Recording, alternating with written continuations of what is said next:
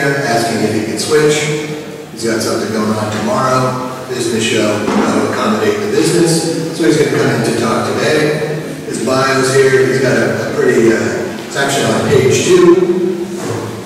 And I kind of, I'm sorry, day 2. I caught you guys a little off guard. But he's got a pretty long bio. He's been around for a little while. But he started the 3D robotics company. And all of their stuff is out here. If you'd like, one of the things that they're doing is they're allowing people to test the simulator. You can fly the simulator and look at their equipment, whatever else. They're also a raffle that Bruce was talking about with the card in the hat.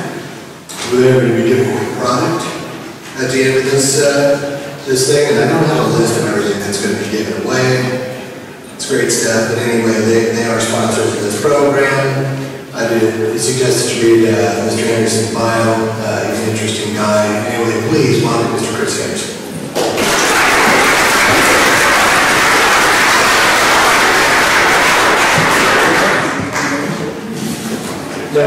Thank you, and I'm so pleased that it's came together. So this is a full house. I'm so pleased you found this place and do it. I would do it every year. What I'm going to be talking about is actually something previously that Jeff mentioned earlier, which is agriculture. As the I'm also tapped into agriculture. So a little bit about my history. 5 years ago, I was the editor of my magazine. Just to see my bio. I was just doing stuff with my kids, playing around with Lego and Mindstorms, robotics, trying to get them interested. Complete failure. Kids are not interested in robots, like Hollywood, CG, Transformers. Very hard to new lasers. So I tried to think of something of interest, and I thought, what if the Lego could fly a plane? That'd be awesome. So we built a Lego autopilot, and on the kitchen table with children, and it actually kind of almost works. Two things happened there. One is I thought that's just kind of amazing that a guy who knows nothing about this and his children can build an autopilot on a kitchen table with Lego. And I'd like to find out more about that, so I started DIY drones on the site as I call it, the ignorant in public. When you're ignorant in public, people answer your dumb questions, and then they are liberated to ask their own dumb questions. That was 5 years ago, and that was the biggest site in the space. The second thing is that I realized what was going on. The reason I was able, my kids were able to build a drone controller out of plastic toys and dining tables because smartphone technology was releasing a suite of components, MEMS sensors, GPS cameras, etc., that was all moving at a faster pace than it ever moved before in history, thanks to the economies of scale of Google and Apple.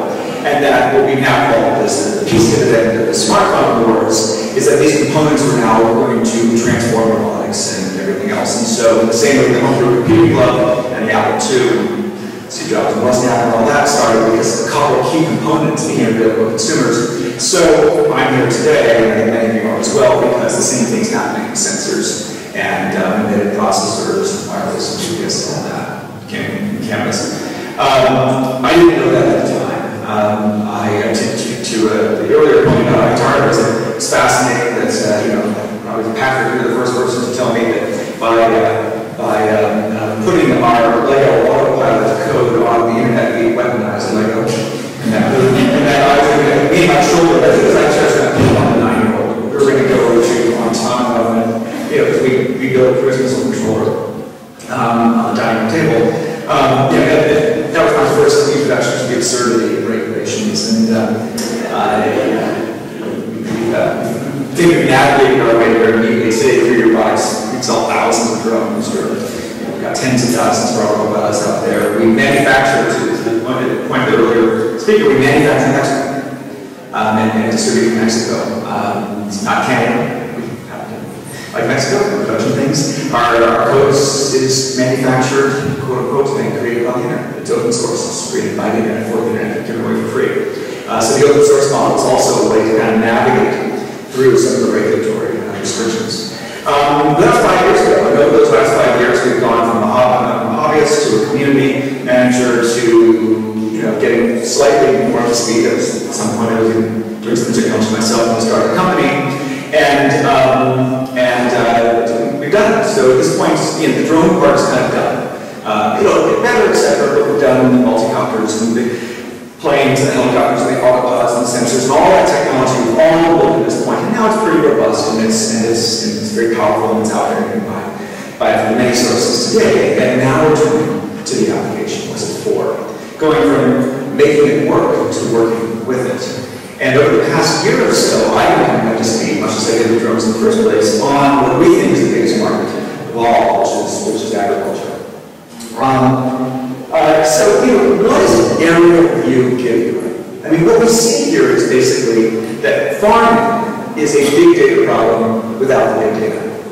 We have cameras everywhere, in our pockets, on our street corners, in our homes, on our offices, but the one place we don't have cameras is not many densities in the skies because it's too hard, it's expensive, it's dangerous, etc. to put cameras in the skies. Now, what's interesting is if you think about it, we actually do have cameras way up in the skies in the form of satellites.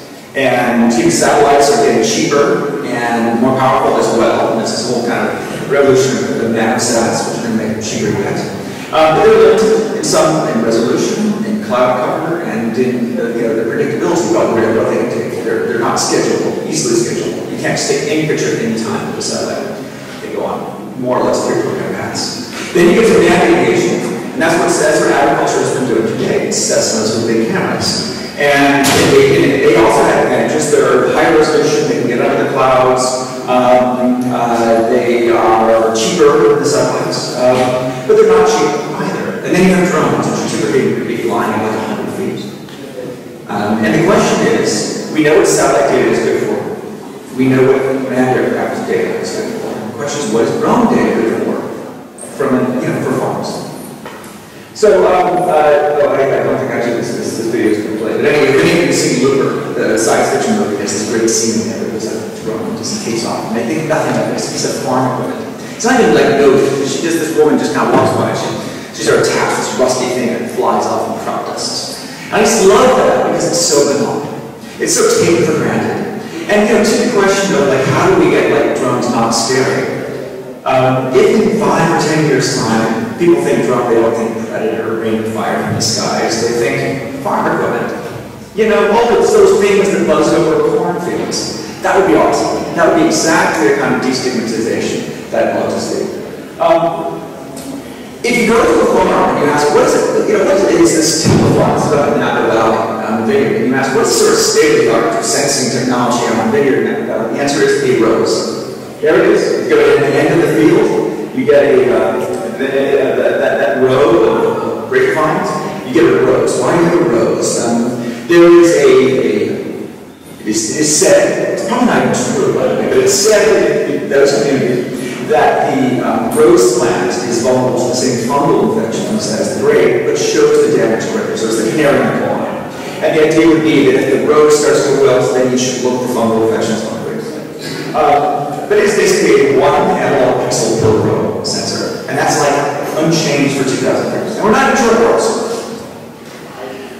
Now, everything else is being driven by big data, but you can't easily put stick sensors everywhere on crops for many reasons, weather, tilling, power, and things like that. And so, in this case, we're going to bring the sensor to the crop. The best way to do that is with autonomous aviation.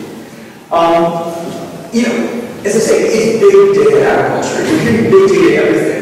But this is one domain we really can make a huge difference. Agriculture is the biggest industry in the world. And as one of the earlier speakers said, if you could, half the inputs into agriculture, and that's water and chemicals, fertilizers, pesticides, etc., half of the inputs are wasted. Because we're spraying too much, we're spraying too little, we're spraying the wrong places, we're using too much water. Why do we do this? Because the cost of using too little is really high. The cost of missing a disease outbreak could be the loss of the entire crop. And so we prophylactically spray ahead of time. We spray fungicide in June because fungal infections happen in July. Do you have a fungal infection? Don't know. If you didn't have a fungal infection, where's the fungal infection? Don't know. You just spray everywhere to ensure it doesn't happen. What if you couldn't? What if you could say, you know what, I'm going to have the drones, or my fleet of small drones swarming, just every day do a little field survey. And by after breakfast, I'll just get that data and I'll say, do I have fungal infection? And if the answer is no, I won't spray. If the answer is yes, then you'll say where, and the data will say there, and I'll spray there. And we would lower the chemical load in our ground, our water, and our food. And that would be a good thing from a health and environmental perspective, to say nothing of an economic perspective and productivity. So Brandon Bassett, my team who's there, calls this closed loop farming. For those of you in robotics, closed loop is a kind of technical term referring to this kind of feedback where you take an action and then you measure the consequences of that action and then you change the action. So that feedback loop allows you to precisely tailor the way you manage this farm. It's called precision agriculture. So closed loop farming, closing the loop in farming, is simply getting sensors out there so you can see the consequences of your crop management actions. You know, the consequences of the water, the consequences of the spraying, etc. So that you can, as you would with any other thing, so you would dial accordingly. You know, if you're watering too much, water less. If you're spraying too much, spray less. Or if you're not spraying enough, know that too before the economic costs get too high. Everyone now has got this. And if you talk to anybody in this industry, they've all identified agriculture as a big new space. But figuring out exactly what kind of data is appropriate for what kind of farmer, and in what frequency, and at what cost is really not another question. I'm now a subscriber to Successful Farming magazine. It's fascinating. I recommend it highly. It's a glimpse into a world I knew nothing about a year ago. But there is the cover of Successful Farming magazine where last month it was precision data, and it was that big data, and this month it's drone. So they know it. But once again, nobody's really figured out exactly what's right for every farm, every crop, everywhere. The basic thing you need to know, why is this so interesting, is basically it's got the biggest economic benefit. In other words, the highest return on investment, the ability to both move the needle on dollar terms and kind of health and environment terms, and the lowest regulatory barriers. Towards private land.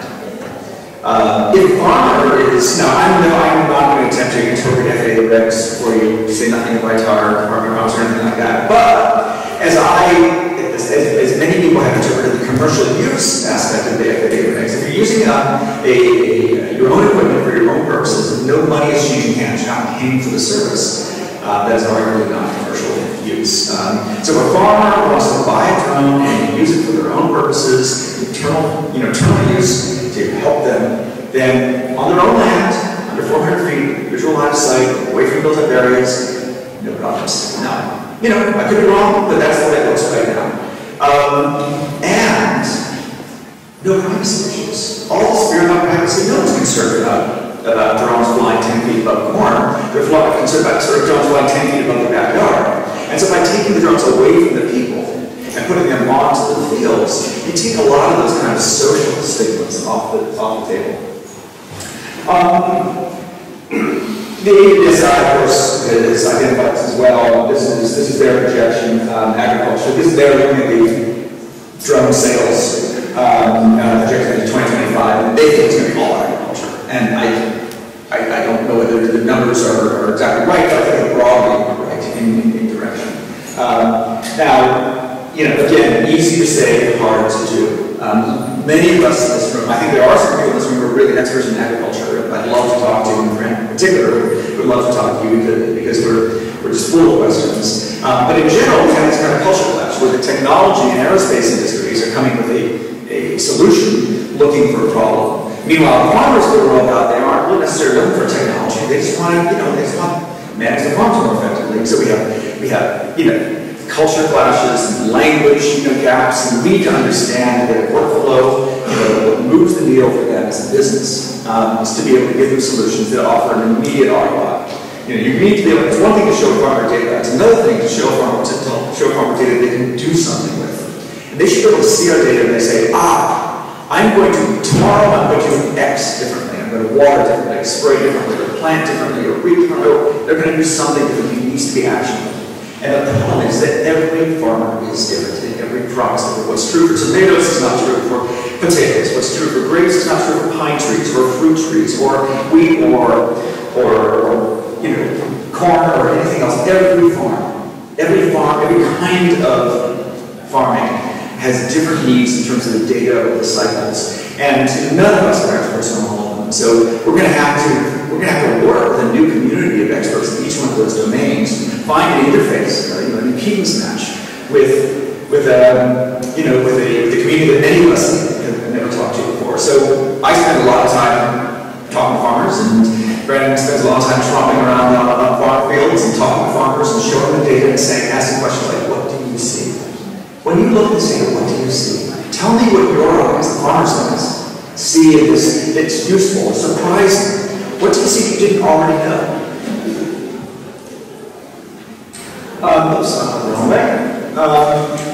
So we have helicopters and planes. We basically find, and we have many internal debates about this, but we're trying to decide what's the right kind of doctor in a particular field.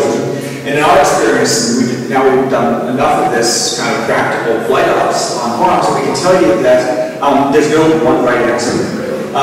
Farms don't have airfields. Farms don't always have big grassy fields. Farmers don't know how to fly, don't want to know how to fly.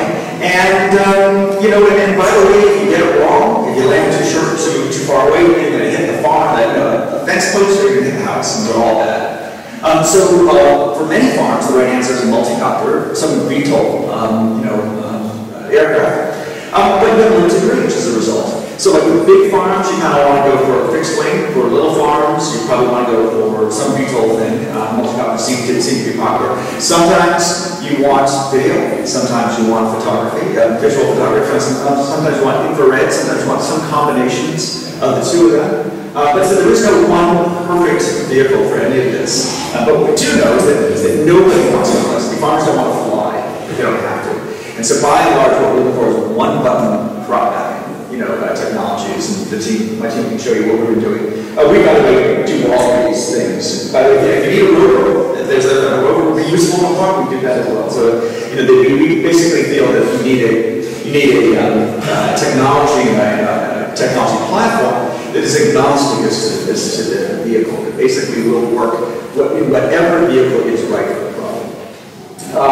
This is the way that our mission planners, you can see how it works. You just give it a waypoint, you click on the maps. And typically, these days we use tablets. We use Nexus 7 Android tablets or phones, and you just draw a circle. You basically draw a box around your farm, and off it goes. And this is the thing. The workflow looks like this. You sort of bring up your phone or tablet, and you pull up your farm on the app, and you just sort of draw boundaries. You just draw the rectangle over the crop you want to image. You then push the buttons that go, because it does this thing. It does a lot more pattern of various sorts. It controls the autopilot, controls the camera, so it decides when to take pictures, what direction to go, depending on the sun or the wind. You can have it only take pictures in one direction, so only going this way, for example, so that the light always comes the same way. You can control two cameras, you can control aperture and all this kind of stuff. It's all sort of the normal way that you would do precision agriculture from the air.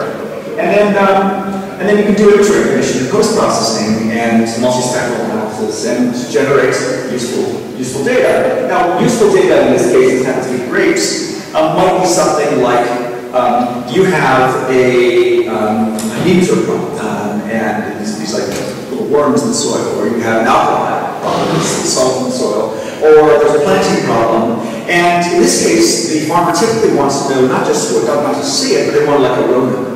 So they want a georeference, not latitude, longitude, but also but actually georeference to the planting, grid that they built. And so in this case, you need to interface into the workflow software they're already using for the tractors and planters and beyond. So again, that's one of the things as we move past sort of creating autopilots and drones, we're now thinking about how to interface with like John Deere technology, which turns out to be what they want.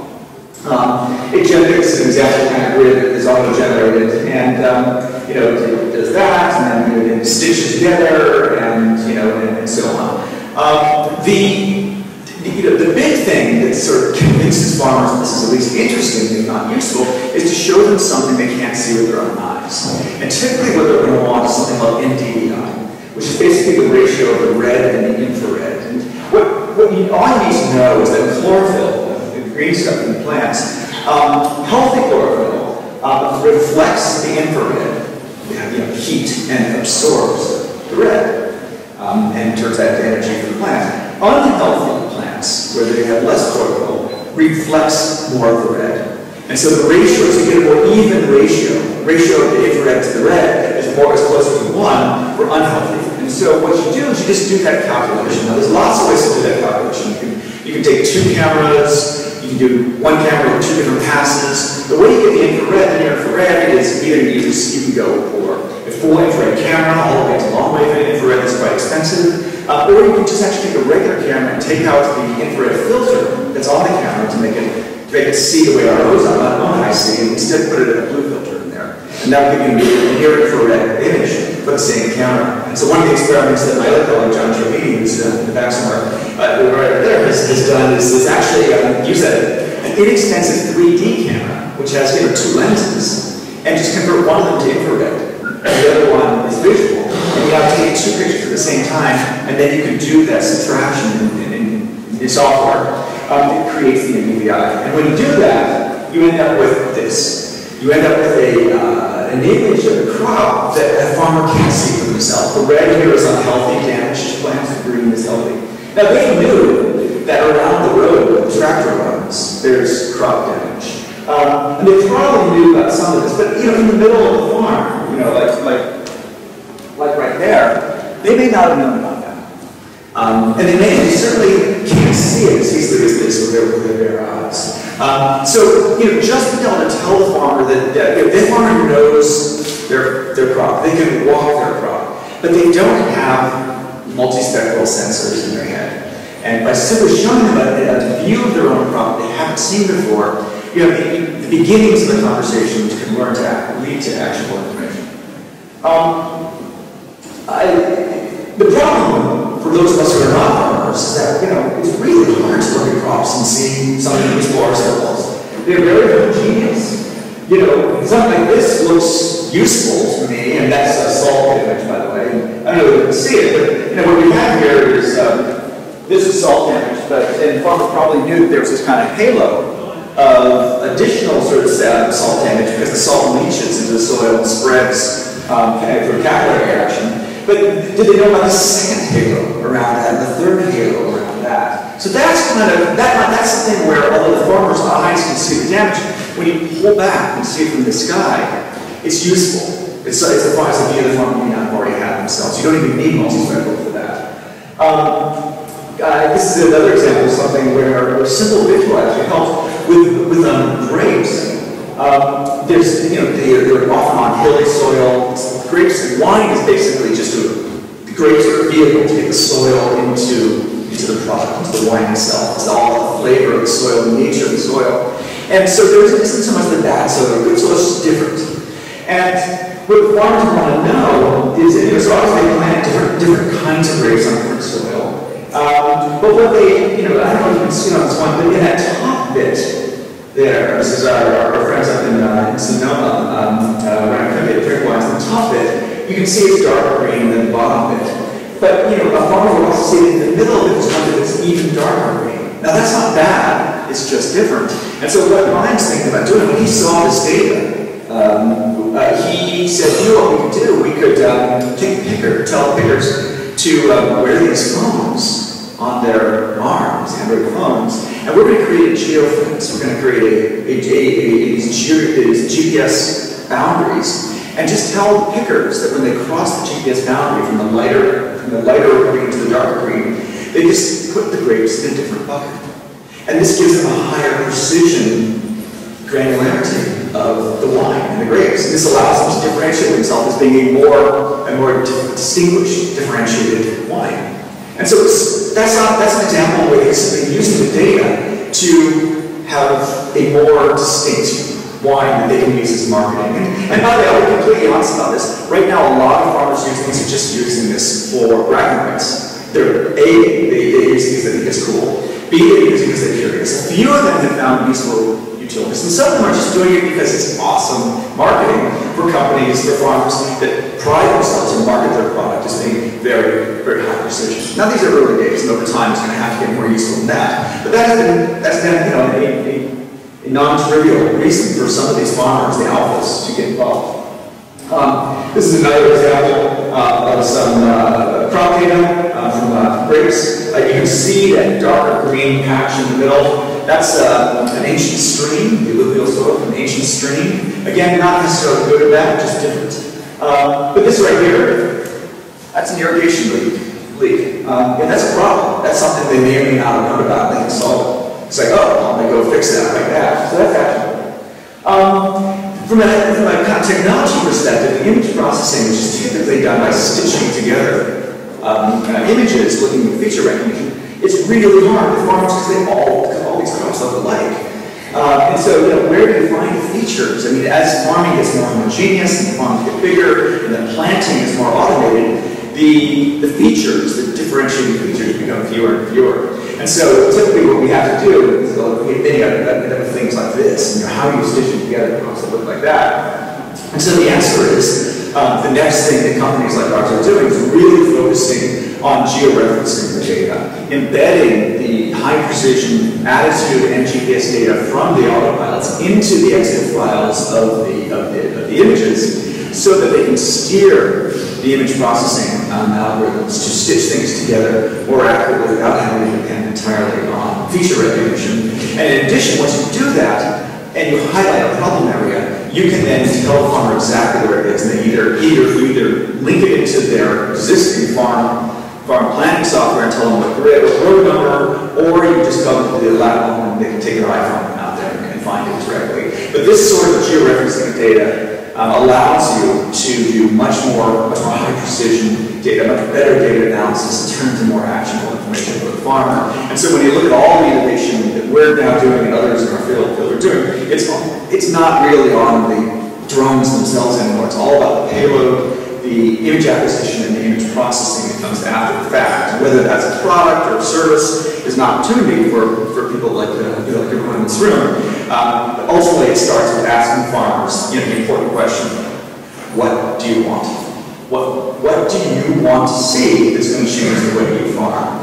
And so I wish I could tell you to get all the right code now. But instead, my message to you is, if you're not already doing it, go out on the farms and start talking to farmers, show them pictures. Understand their language, because ultimately that's what the business is going to be.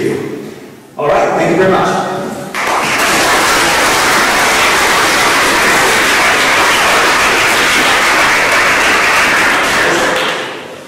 Any questions? Any questions? Forgive me. And maybe you could, some of the people on the stream can't hear the audience, maybe you could repeat the questions. Yeah. Two quick questions. Do you have any data on yield improvements? I mean, you've been testing in the field, and do you actually see the results coming to the farmers or starting to use the technology? And the second question that I have for you is whether you provide open source technology for the stitching. And your company is obviously well known for doing open source stuff. Are you actually sharing all this stuff and this technology with others? I'll answer the second one first. So all of our software is open source, but we don't actually create our own stitching software. There's lots of open source software out there. Brandon, that's right behind you, can tell you a lot about this. You can use Microsoft Ice, you can use PT GUI. Brandon, what's the one that you're using right now? Microsoft. I'm not sure that's open source.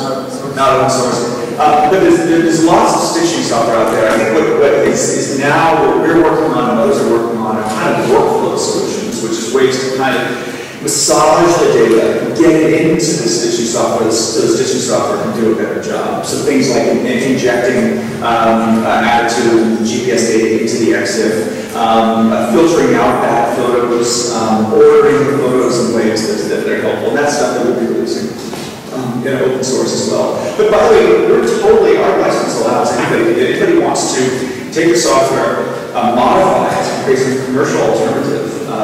That's awesome. We have APIs, we have a platform, so it's a completely open platform. But you don't have to use our code. Our code is open source, but you can work with our code through APIs and Python scripts and all sorts of open interfaces to create proprietary solutions that you can sell for whatever price you want. So I think it's a great opportunity for people. Your other question was about, do we have demonstrated ROI? Yeah, yield improvement. Yeah, I wish I had a good answer for you. We have anecdotal. We have not been through a full harvesting cycle to get an ROI. We can tell people, they say, oh, I have to pay this guy like, $200 an hour to walk my field. If I could fly my field for $0 an hour, that would be great. Whether the drone is a full replacement for an expert operator, the drone that's walking the field, I don't think we're there yet. But that's kind of economic thinking that farmers go through. Yeah, Anish, please. Quick question for you. Generally, when you talk about big data, one of the things you notice is you take the data in and you do some math, what you call data science, and off comes some correlations. Do we have enough data using drones so we can actually have this correlation? So we still haven't found a whole bunch of those things because we don't have the data. Is that right? I didn't quite hear so you asked the correlations between the data and... So the first thing is, in data science, you get enough data to create correlations. The challenge we have here in agriculture and using drones is we haven't collected enough data, so we can actually start... Right.